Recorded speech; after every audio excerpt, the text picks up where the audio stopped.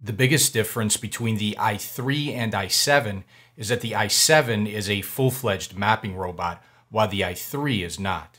The i7 generates a map of the area it cleans, and you can label rooms, set the robot to clean specific rooms, set keep-out zones, and set cleaning zones for the i7 using the iRobot companion app.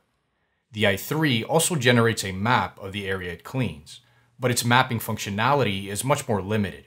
You can only label rooms and set the robot to clean specific rooms. The i3 does not give you the ability to set keep-out zones or cleaning zones like the i7. Note that room labeling and room-specific cleaning was only added recently for the i3. During testing for our i3 review, the i3 didn't have any mapping functionality at all. Another big difference between the i3 and i7 involves how each robot navigates. The i3 uses a gyroscope and an optical sensor on the bottom of the robot for its navigation. The i7 uses a camera mounted to the top of the robot and navigates slightly more efficiently, completing its cleaning cycle slightly quicker than the i3. The only other notable difference involves each robot's edge cleaning performance. The i7 does clean edges better than the i3 according to our testing. The i7 pads ever so slightly closer to edges as it passes close and parallel to them, which gives it better pickup in this one area. Otherwise, both robots pick up debris equally well. Both robots performed well in our carpet stress test. Both performed well in our carpet deep clean test. And both performed well in our hard floor stress test. They performed so similarly because they have essentially identical airflow and suction, and feature an almost identical brush roll design.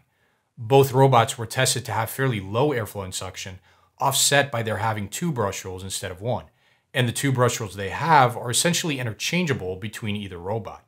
This brush roll design lends itself to not tangling as easily with longer hair, and in our human hair pickup testing, both the i3 and i7 performed better than most other robot vacuums we tested.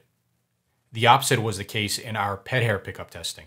Here, both the i3 and i7 had some trouble picking up the shorter pet hair used for this test, more so than most other robot vacuums we tested. Otherwise, the i3 and i7 have identical battery life, only 80 minutes.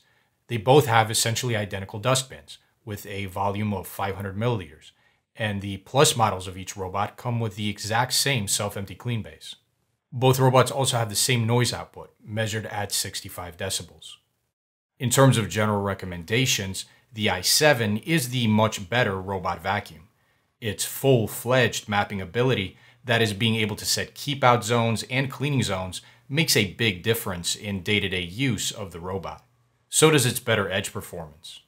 It is considerably more expensive though, so you do have to pay for these large advantages. If you're on a limited budget, the i3 does compare very favorably to the i7 outside of mapping functionality and edge performance.